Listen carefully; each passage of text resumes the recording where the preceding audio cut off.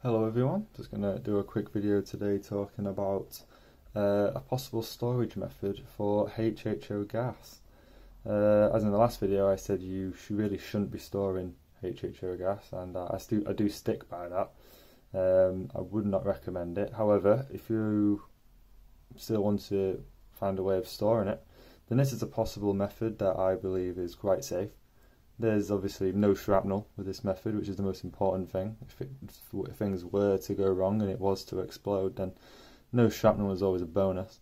You can store it under pressure with this method, and obviously because you store it under pressure, you can have quite a large quantity. So this would be perfect if you're in the middle of nowhere, or you're not in a built-up area at least, or on a field, on a farm. This might be a good solution for you to run a small engine, or anything else really. If you want to use it for a gas furnace or something like that, then this is a possible method that you could have, and that is using a large balloon, very large balloon that is suspended in the air by about 15 or 20 meters, more or less, whatever you find safe. And you'd go too high, then you can have wind issues, so you can't go too high, but then too low, you don't want it to be easily accessible when you're on with an open flame.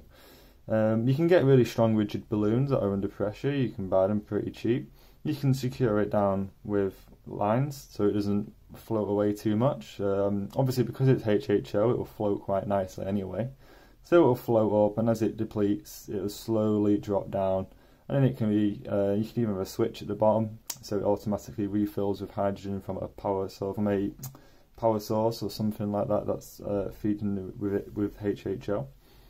And it'll float back up again. So you don't want wind blowing it around. You can have guidelines holding it in place with its feeding a small engine at the bottom. You'd obviously have a flashback arrestor somewhere along the way, so no flames can travel up the line to blow the balloon. But you could have a large, I'm not sure how big, but you can get very big balloons, I'm sure, for pretty cheap. You can just fasten it down, run your engine off it, fill it up, and it's out of the way. You could stand underneath it, and if it was to explode, it would be like a firework going off. It would be loud. I would wear ear protection if you were around it, just in case, but at the end of the day, it's a safe way of storing HHO gas, as long as you've not got any annoying kids running around wanting to blow them up. That wouldn't be a good. But apart from that, there'll be no shrapnel. You can store it under pressure, and you can store large quantities of it. So if you're still wanting to find a way to store HHO, you could possibly try this method. I don't see any problems that you would get with it, especially if you're in a field, or you're just running a small generator to power something at night, gives you some electricity at night. So there you go, that's a possible way of storing HHO safely.